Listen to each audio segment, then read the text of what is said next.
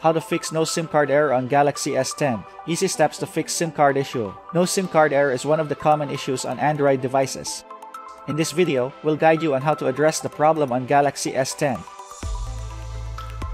No SIM card error is usually a simple issue to fix. Most of the time, a simple restart can resolve it. However, if a basic restart won't make a difference, follow these suggestions to fix it. Before doing any further troubleshooting, it's not a bad idea to refresh the system.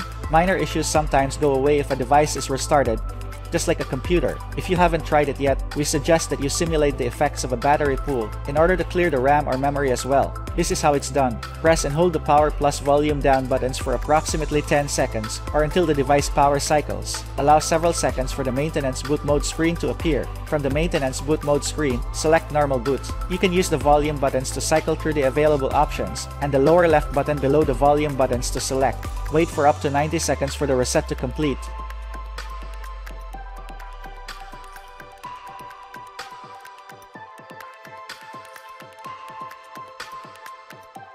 Because the error mentions the SIM card, the next logical step is to disconnect it temporarily. Here's how it's done. Turn off your Galaxy S10. This is important. Inserting a SIM while the device is on may result to corrupted data. With your phone's screen facing, you remove the card tray. You can use the insertion or removal tool or a paper clip to unlock the tray by inserting it into the provided slot. This small hole should be visible on the top part of your device.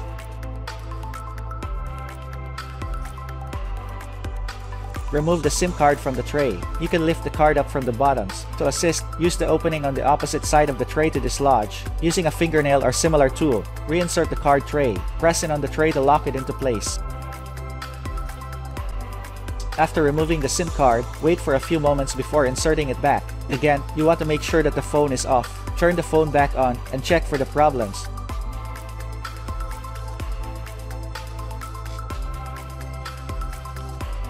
In case there's a problem with the SIM card itself, it's also not a bad idea to replace it, or you can try to insert it into another compatible phone to see if it's faulty or not. By compatible, we mean a phone that works with your current network. If your SIM card is not detected by the second phone, it means that the card may be faulty. Try to wipe its gold contacts before inserting it. Sometimes, dust or dirt can block these metallic contacts and cause connection problems.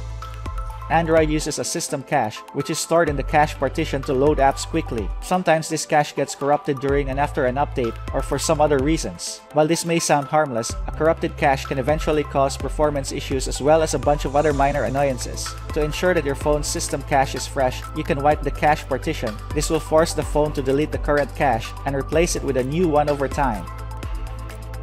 To wipe the cache partition on your Galaxy S10, turn off the device.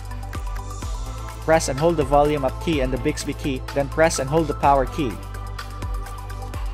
When the green Android logo displays, release all keys. Installing system update will show for about 30 to 60 seconds before showing the Android system recovery menu options. Press the volume down key several times to highlight white cache partition. Press power button to select. Press the volume down key until yes is highlighted and press the power button. When the white cache partition is complete, Reboot System Now is highlighted. Press the power key to restart the device.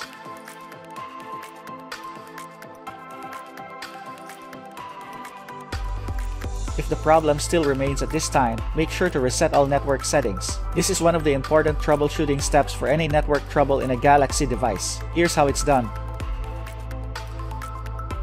Open Settings app, tap General Management. Tap Reset, then tap Reset Network Settings. Tap Reset Settings. If you have set up a PIN, enter it, then tap Reset Settings. Once complete, a confirmation window will appear. Sometimes the bad app may cause problems with Android or with other apps.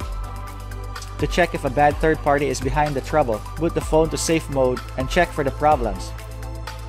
If no SIM card error is absent on safe mode, but returns on normal mode, you can bet a bad app is to blame.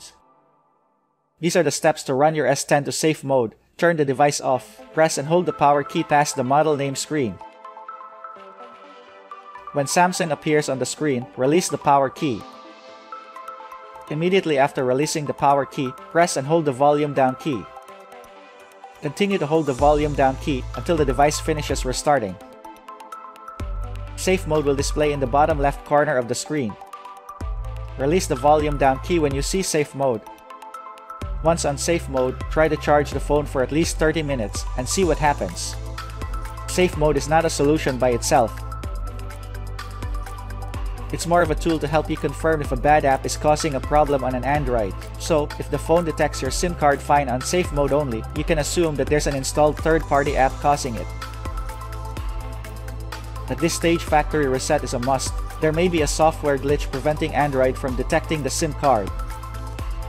To check, you want to factory reset your device. Just be sure to back your files up ahead of time. To factory reset your S10, turn off the device.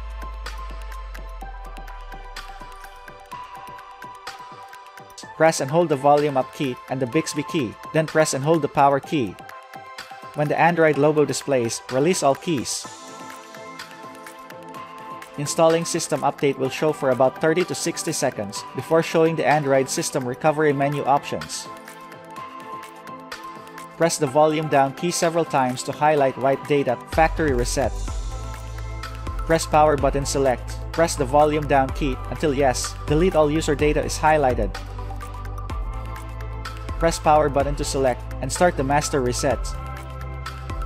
When the master reset is complete, reboot system now is highlighted. Press the power key to restart the device. If none of the solutions above help, the last thing to do is to contact Samsung for repair or replacement. Visit your local Samsung service center so your phone can be examined more thoroughly. If your S10 was provided by your carrier, you should contact them first so they can replace it or send it in for repair. These are the solutions that you should try to fix this issue. Don't forget to subscribe for more videos.